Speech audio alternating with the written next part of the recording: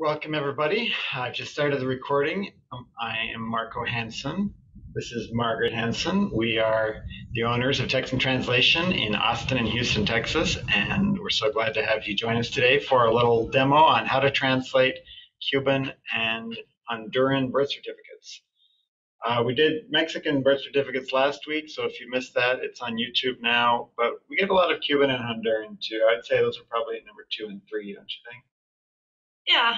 Top 5 anyway. Yeah. We do a lot of Cuban.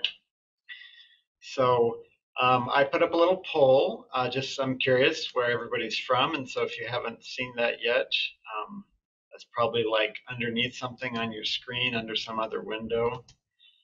But if you could click on there and give us an idea of where you are, that might help us make sure we're focusing our comments in a way that's helpful. I know Jackie Dominguez, she's going to be our co-host, actually, make co-host. She's the other administrator of Become a Texas Court Interpreter Facebook group. And so she's real involved in all these training efforts. Hi, Jackie. So the way this works, if you haven't been here before, is we just take an actual birth certificate that's been altered for privacy and translate it live on screen. And as we go, you're welcome to put questions in the chat if something doesn't make sense, or if you disagree, that's fine. A lot of this is subjective. There are many correct ways to translate anything, but we're just going to go with sort of the style and the procedure that we've come up with from a lot of feedback from a lot of different clients and end users like USCIS over the years. And so we're presenting one way to do it, not necessarily the only way.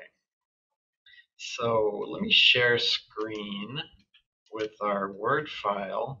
And if you would like to follow along, I will put the link where you can download this actual file. And let's see, so many windows. We're going to start with Cuban. So copy link address, and then putting this in the chat. You should be able to click on this link in the chat and download the file. If that doesn't work, let me know and I'll try sending it a different way. You should also be seeing a Word file on your screen right now, the Honduran birth certificate. Let me make sure I'm sharing that screen. Yes, give me a thumbs up if you can see a Honduran birth certificate on your screen. Are we doing Honduran or Cuban? Oh, are we doing Cuban? We're doing Cuban. Okay, yeah, let's do Cuban first. You see Cuban? Give me a thumbs up. Martha, I'm looking at you. All right, thank you.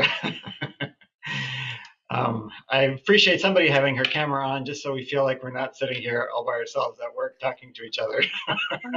You know, so, excuse me, some of us do not have Facebook. We are the ones that are a little bit, that live in the primitive age. all right. It is for different reasons. You know, I used to teach, I retired, and my students did wonderful things with my Facebook page. So I don't do Facebook anymore. Wonderful things. I'm suspicious. Well, then I will try putting a different kind of link here in the chat that does not go through Facebook, that goes directly to the document, and that should be easy for you to access. Thank you. Sure.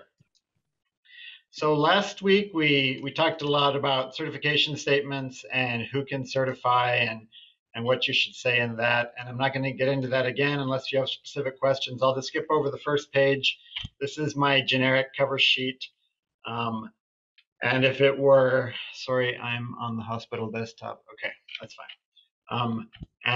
If we were sending this to USCIS, we would just delete the entire notary statement because they don't need it to be notarized. For certain other end users, we'd leave that on there.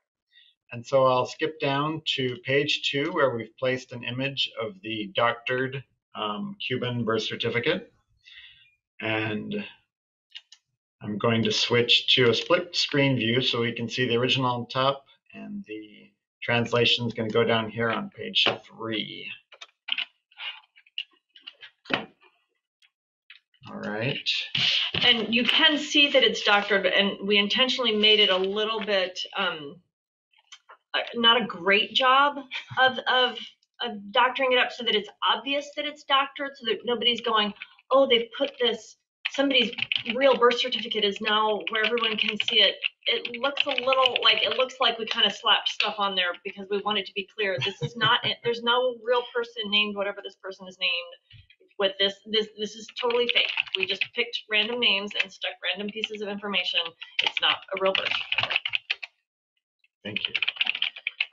So looking at the top of this page, I thought there's basically 3 different columns of items going on here. And so I'm going to create a 3 by 1 table and insert that. And last week we went over in a lot of detail how to create different kinds of tables. And can you explain why we like tables better than text boxes, Margaret? Tables are great. Tables you can do more with. You can manipulate them much more easily. You can move them around better. You can add more columns or rows and combine those columns and rows to make 4 out of 2 or 3 out of 2 or 2 out of 7. You can just manipulate them more easily and then add and subtract things more easily. And a text box is easy to kind of grab and move, but that means if you're trying to redo it later on, that text box ends up being in the way. It ends up being a liability rather than an asset. And if you do things in a table, it's just way easier to manipulate, and there are a lot more options available to you. If you're working in, we're working in Word, which is great, and I recommend it. You can do stuff like this in a Google Doc, but you've got to be concerned with security because you're just working online, and that can be easier to access by hackers, yes, bad actors, and it just is less powerful. There are just fewer options available to you in terms of formatting and that sort of thing in a Google document compared to a Word document. Thank you. 963. Help me out with these numbers here. There's a lot of numbers. You know, I'm not good with numbers. You're doing great so far. 20000003651. All right. I'm double checking. That is the correct number of zeros. And then I'm going to put in brackets my translator's note. There's a text stamp down here. So as Marco's typing, I can kind of give you a little running commentary. Yeah, what he's doing. So when there is something on the document that's not, like it doesn't say anywhere on the document the word logo. The very first thing that Marco put in on his translation is the word logo. It doesn't say the word logo. He's put that in square translators note brackets. So anything in those square brackets indicates something that he wants the recipient to know, but that isn't text on the document. So he wrote logo because there's some little something there. I don't know what it is. It doesn't really matter, but it's there. And so we want to make note that it exists on the document because everything on the document should be represented. And then he puts what it says, REC, and under that, Registro del Estado Civil. We don't have a civil status registry in the United States. That doesn't exist. So we have to come up with a rough equivalent for US purposes. So in the United States, the place you get a birth certificate is from a vital statistics registry. It's really a county clerk's office, but if your country doesn't have counties, then you're not going to have a county clerk. And so this is one of those situations where you have to subjectively say, I as the translator need to figure out something that makes sense in the user's country, that will be understandable, that is close to a parallel idea so that the end user can make sense of what it is that you've written. You can say just civil status registry, maybe, and some people do, and that's fine. But it just needs to be something that makes enough sense for the end user to understand what it is that's going on. So then coat of arms, again, it's a thing. What is that blob? I mean, there's probably a flag in there. There's probably some leaves of some kind. Coat of arms, that does the trick. You see that he's put circular rubber stamp. That indicates there's a thing there that somebody stamped on it. So he's describing, in those translator brackets, he's describing items and then putting the text from the item in there. The text stamp, and then he says what this text stamp says. It says ONOT. ONAT's not the thing. ONAT is the initials of the thing. And the thing is, I don't remember what it is. Oficina Nacional Administrativo something. So I don't know. I'm making up what I think it means. I don't remember. Yeah. But we Googled it. Yeah. At some point, we went back and did the research to figure out what that thing is and then come up with what that means. And so we've written ONAT because it says that, and then we've put in translators brackets. This is what that thing is. The ONAT is the National Tax Administration Office. Yes, and I'm going to turn off these borders here so that it looks more like the original, so you're not looking at those squares. Good, good. And it's important to keep in mind when you're working on a translation like this, a couple of things. One is that the recipient is going to have both the English and the Spanish versions right there because we're putting the original in as a placed image. And so he or she can refer back and forth and confirm details. If we've chosen to, say, translate the name of an organization and she wants to know what the actual name in Spanish was, she can just flip back a page and look at it. And so all that information is available. And also, we're trying to make it as easy as possible for a government worker in the United States who speaks no Spanish to glance at the English page and quickly pull out the useful information that's pertinent for processing this residency or whatever application it is. Tunas de Sasa. Isn't that a fun name? That's a real place in Cuba. I've never been to Cuba, but after I worked on this, I was like, I want to go to Tunas de Sasa. That sounds like fun. Municipality is how we're rendering municipio. Again, Tunas de Sasa. And province. Sancti Spiritus. Sancti Spiritus. Good. Yep. Province. Let's see if I can spell English correctly today. That'll be my big challenge. So I finished doing this section here. I'm going to turn off those borders as well by right-clicking on it and choosing no borders.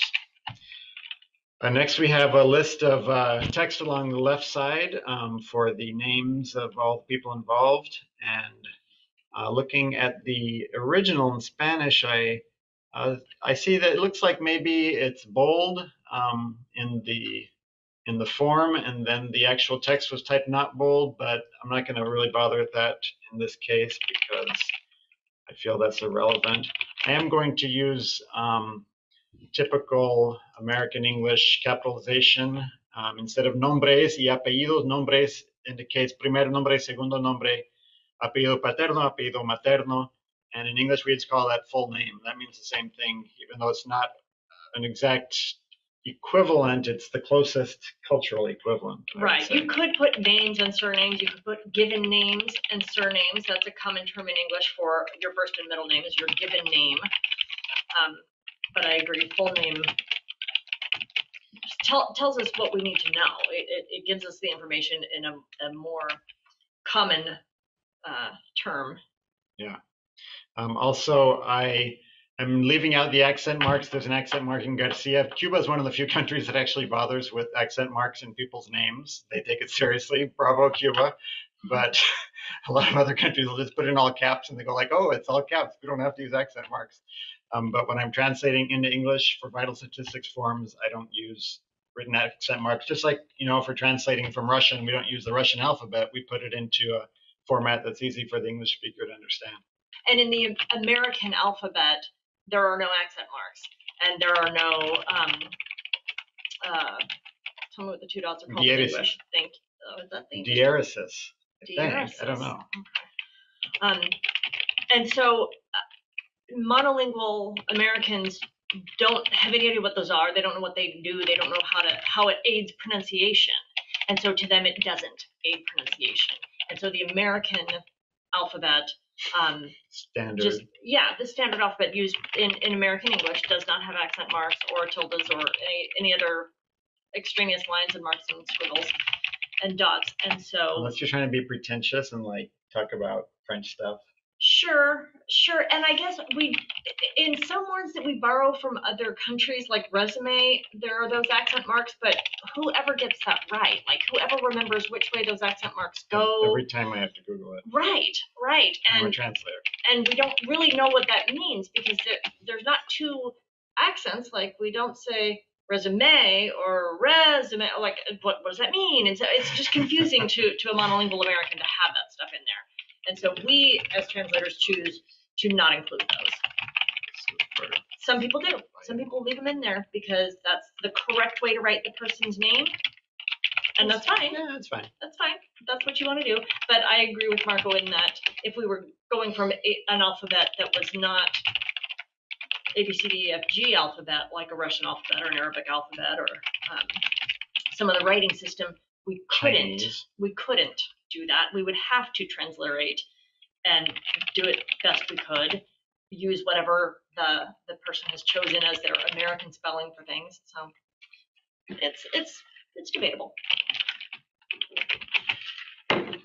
Now, I've also chosen to leave off the periods after each name in the Cuban original. There's a period that is unusual in English and it conveys no meaning in English, and so I've left those off to stick with the more common US style.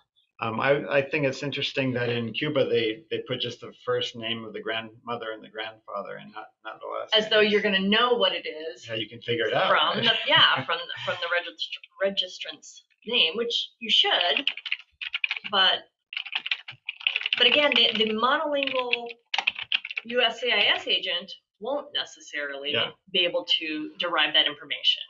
And if it were important, we could put it as a translator's note, but I don't think USCIS cares what the last names of the grandparents were. Right, and we have to be careful about things like that. We don't want to assume or change or amend any of the information on the document without evidence of its validity, and so we don't want to put in surnames that aren't explicitly shown. Yeah, good point. So here we have a sentence that I think is a good example of how many different ways there are to say the same thing in another language. La presente certificación no tiene fecha de vencimiento. I chose to write, this certification has no expiration date. La presente indicates the one that we're talking about here. In another sample I'm looking at, it says this certificate does not have an expiration date. That means the exact same thing. And so don't be afraid to word something in a way that sounds most natural to you. And if you, let's say English is your second language and you're not sure how is this normally expressed in English, a little trick to look at the statistics is to just put it in quotation marks and copy and paste it into the Google search bar and see how many hits you get. So if I did this certification has no expiration date in quotes and put it in, and there are 173,000 examples in Google of people saying that exact sentence in English, and then I tried phrasing it a different way and there are only 17 hits, then probably that is an unusual way to say it. That's not very scientific, but no, but definitely if you're going into a language that's not your dominant language, not your native language, that's a great way to get a better idea of do people say it this way. If this certification has no expiration date, if you said no expiration date has the certificate, like Yoda. Right. If you put that in quotes and put that into Google, you're not going to get as many hits for sure as the certification has no expiration date, because people say it that way a lot. And so you're going to get 27 million hits this way versus 27 hits the other way. And so it is a good way to just see, does anybody say this?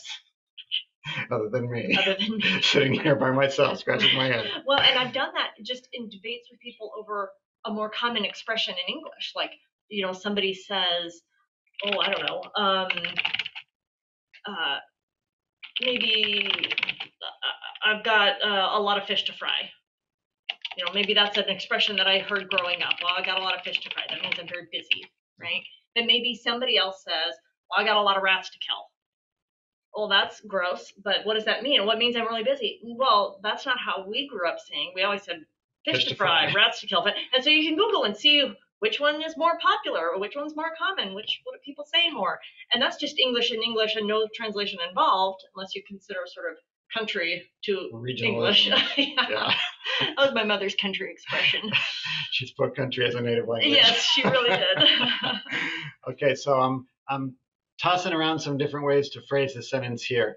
La registradora certifica que los anteriores datos. The registrar certifies that the information above los anteriores datos concuerdan fielmente con los que aparecen certifies the information corresponds accurately. Los que aparecen consignados en la inscripción accurately to the information found in the record, la inscripción a que se hace referencia. In the record to which it refers. I don't love that in English, but I'm trying to make sure I convey all of the thoughts in the Spanish original. Okay. You okay with that? Certify the information about, of course, information. Okay, so the registrador is the person that's the subject of the sentence. Mm-hmm. So the registrar certifies above information or the information above. Okay. Accurately, yeah, or faithfully corresponds. Sure. To the information found, or the information which appears in the record. Information appearing in, yeah, I like that a little better. Appearing in the record. Or which appears a los que aparecen.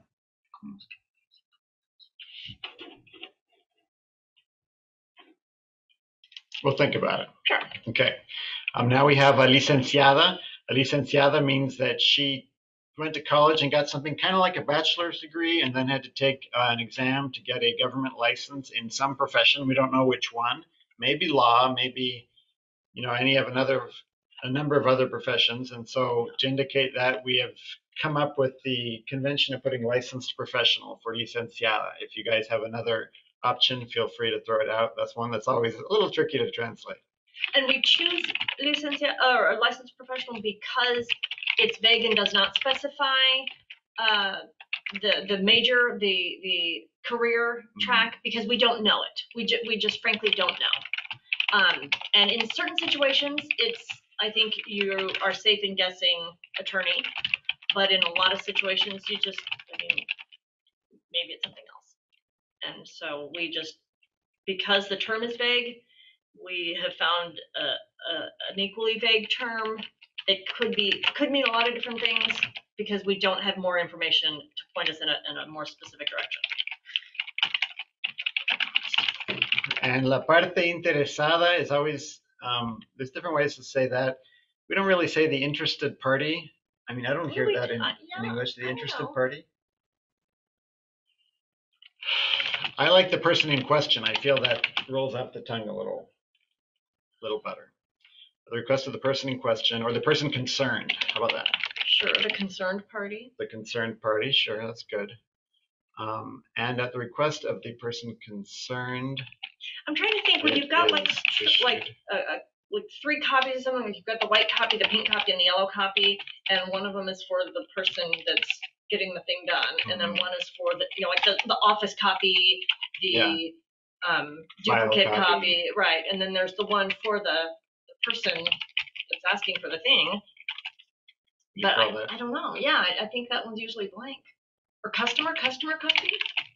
But in this case, I wouldn't call you a customer if you're the registrant or the person requesting the document. I think it implies the registrant, la parte interesada. In this case, is the person whose birth certificate we're talking about. Right. But it's not always the registrant that's requesting the copies. A lot of times it's the parent. Yeah.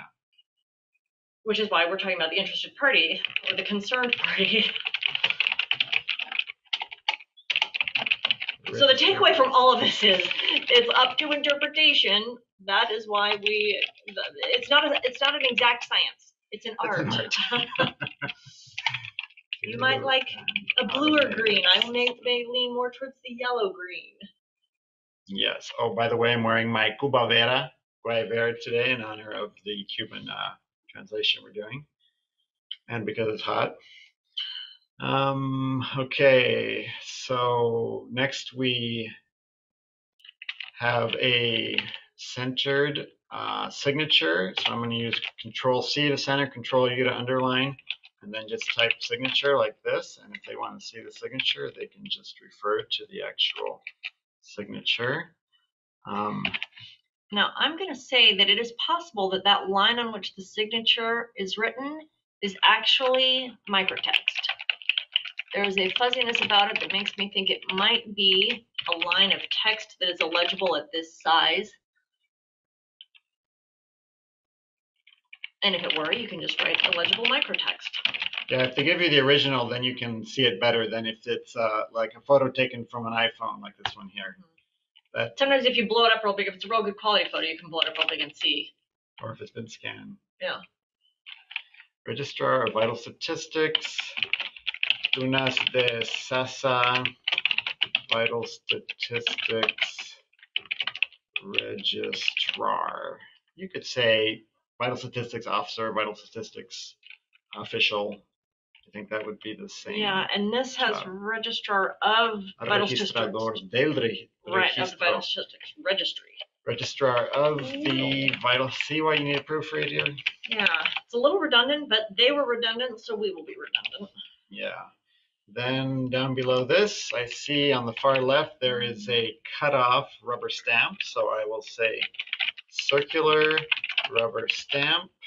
And then I will indicate that it's cut off, which clues in the reader that there's part of it that we're not going to be able to translate. But I can see enough to translate this part. Ministry of Justice. You could say the Department of Justice. Ministry or department, I feel, are synonymous. Equally understood, yeah. Yeah. Yeah, in Britain, it's going to be a ministry. In the U.S., it's going to be a department. It says ministry, and I think that's easily understood. I don't think anyone's going to. Everybody's heard of ministries. Yeah. We all watch enough spy movies that are set in Britain to know what a ministry is. Watching Alex Rider, by the way, on Amazon right now. It's pretty good. Little lighthearted espionage action there. Okay, now since there are 3 separate columns here and 2 of them are centered, I think this is going to be easier if I insert a little text box. That's 3 by 1. That's a table. Yeah, of course, table. And then put the signature down here. Maybe drag this over, since that's a much wider section. And then on the far right, it might be hard to see on the screen, but on the far right, there is an embossed stamp that, again, is cut off. And I can't really read any of it. So I'm going to put illegible embossed stamp. And embossed meaning one of those metal ones that presses into the paper and leaves an impression that you can feel, but it's harder to read. So let me... I think I would call that an embossed seal, because the stamp implies that it gets pressed on top. And in this case, it's going around the edge of the paper and crimping it from both sides. So I would call that a seal. Very well. From now on, I shall do the same. To be a good husband. Listens to what I say, and he does it. It's because we're being recorded. You want evidence that you're a good guy. Yes. Okay, so that was a quick and dirty Cuban birth certificate, and I've now gotten to the bottom, so I'm going to click on View, Remove Split, and then zoom out so I can see the whole thing. I would go in everywhere where there's a yellow highlight. I would fill that in with the actual information pertaining to this translation. We're able to fit it on 3 pages, so you could print that up and sign it, or you could copy and paste a scanned image of your signature onto here and export it as a PDF if you're emailing it to somebody. Do you have any questions about this first translation before we shift gears and do Honduras? I have a question. Why did you make these 2 columns so far apart? The volume and page column compared to the original, they're just not that far apart. The volume and page column. Yeah, volume, the tomo and the folio. Oh. You just have them really wide spread. Yeah, that looks better. How's that? That makes me happy. Well, if you're happy, then I'm happy. Yeah. All right, any questions? Nada.